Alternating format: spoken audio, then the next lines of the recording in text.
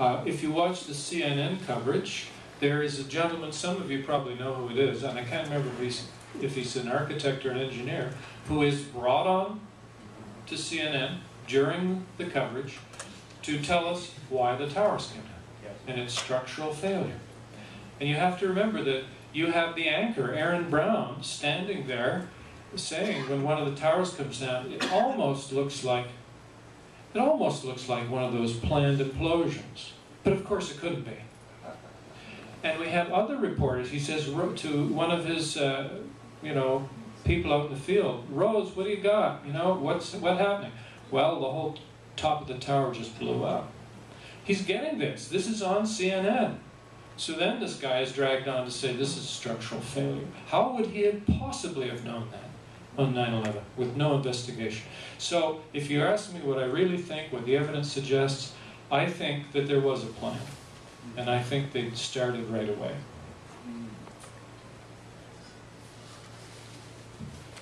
Signor Posemato. Yes.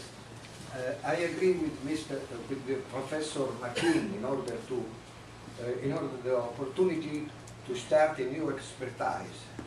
It seems that there is a contradiction between the firefighters and the ordinary citizen who were present to it.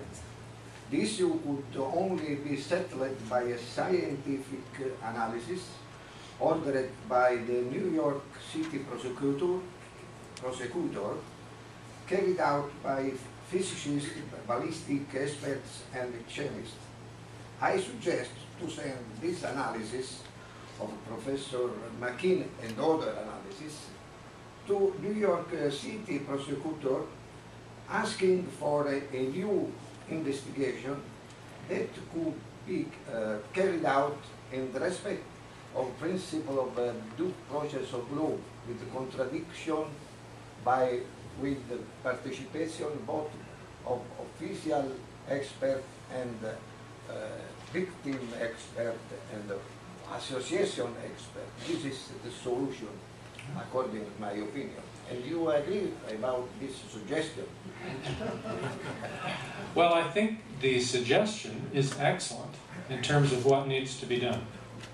But I'm not sure that I understand your premise when you say there appears to be a contradiction between the firefighters' accounts and other civilians on the scene. I don't see a contradiction. The reason why there are so many more firefighters is simply because we were given a text of 12,000 pages, and there they are. And we have to hunt for the civilians.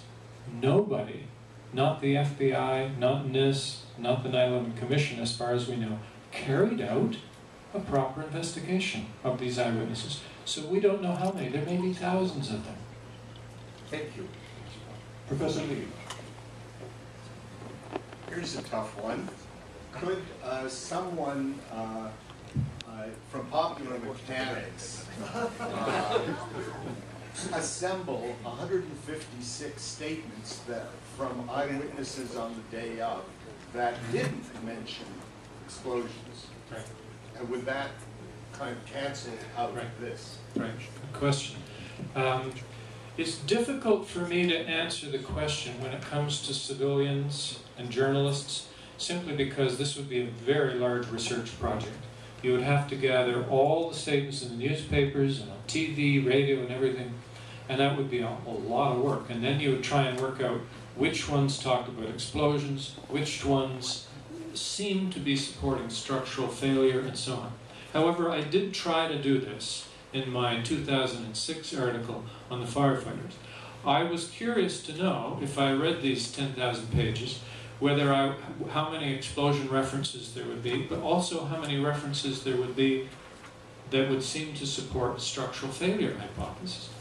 And especially since they seem to be talking about pancaking a lot, how many would support that? So in the article I did try to draw a list of both the explosion witnesses and the kind of structural failure people.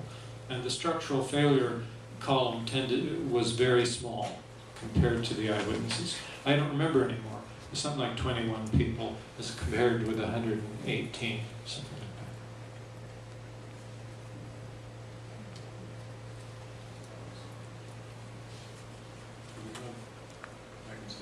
Professor Jenkins writing. Is that another question? No, thank you. Professor Lee. Well, since we have a couple more minutes, I'm very intrigued. You had some reporter asks Giuliani and uses the word, the female reporter uses the word explosions and so on as a given.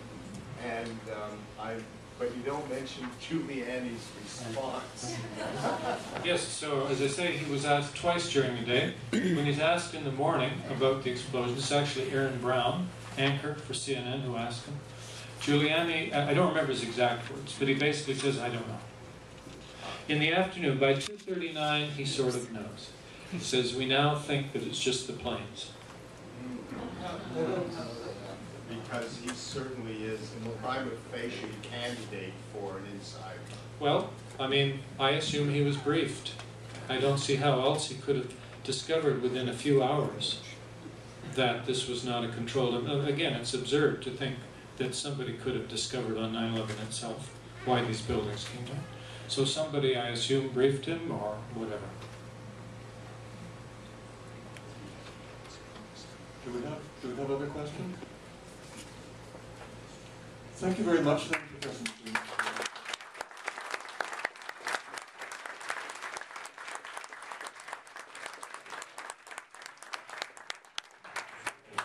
We're going to break now. We will recess for the next 15 minutes.